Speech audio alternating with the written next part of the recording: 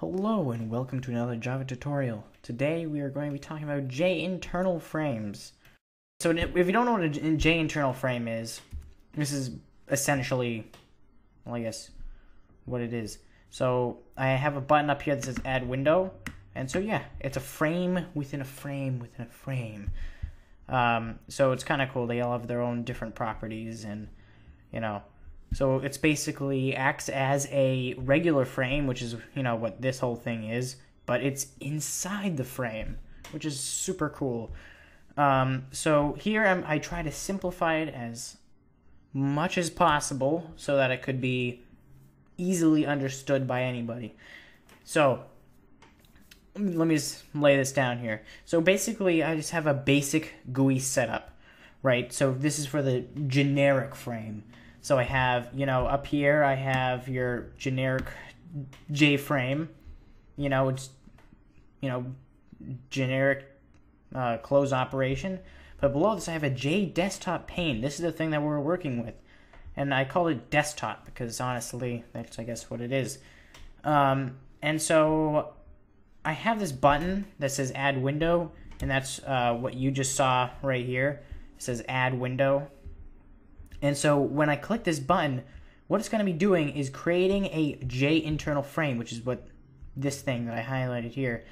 And so you can see that it kind of acts the same as a regular JFrame. You can title it. And so I called it a internal window. And so you see over here all these different booleans, right? So this first boolean is whether or not you want it to be resizable. The second is if you want it to be closable. The third, if you want it to maximizable.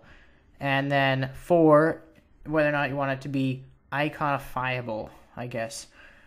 Basically what that is just minimizing it. So this is just the ability to maximize it and the ability to minimize it. So if I were to, for example, showing you what it looks like now, you see it has all of these different options because they're all set to true. But, for example, if I change it so that I can't close it, which will be the second boolean, I just set that to false, rerun it, and now if I add a window, it's not going to be there. I'm not going to be able to close it. Of course, I did add a handy-dandy close button there, but yeah, so this just modifies some of the basic properties that you could do externally, but this is just easier. So basically down here, this is kind of something I don't think I've talked about. It's the .dispose. So what this just throws away the frame. This disposes of this internal frame. If I were to do the usual new window dot, the system, the generic system exit, it would just close the entire program rather than just the JFrame. So the .dispose actually just removes it entirely, which is easy if you just want to remove specific components. So down here, I set the size, so similar to a JFrame, you have the basic, similar properties, except there's a few things that are missing because it's a special element. So you can see that you can set the size, minimum size. You can set whether it's visibility, and of course you can still have all these attributes, but you can put them down here. But for the sake of being convenient, you don't need to do that. And so whenever you click the button, it's going to keep on adding that internal frame to the JDesktopPane constantly.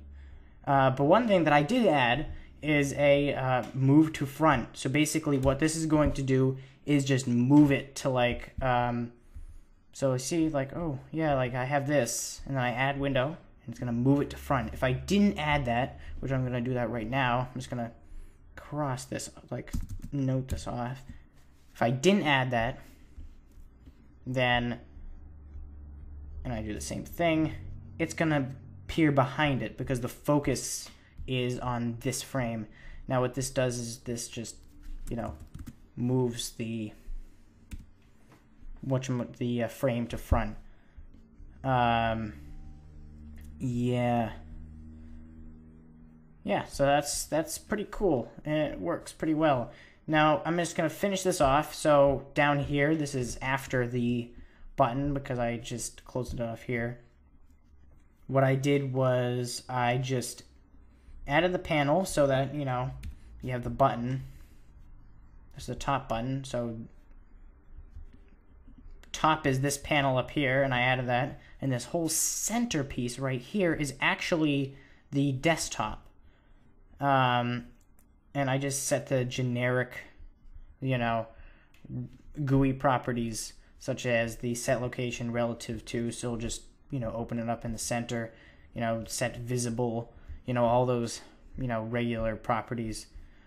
Yeah, so that's kind of basically it. I try to simplify as much as possible so that, you know, you can dive right in. There's so many things you can do with it. There's so many cool things you can do with this. So it's really worth checking out. Like you can do so many cool things, so many cool little projects with this. So yeah, that's it. The source code will be added in the description of the video. If you learned something, leave a like, possibly even add it to favorites. If you have any further questions about internal frames, or you want to suggest future videos or anything, then put them in the comments and I will try to answer them or acknowledge them in the near future. And yeah, that's it. Thank you for watching, and I'll see you next time.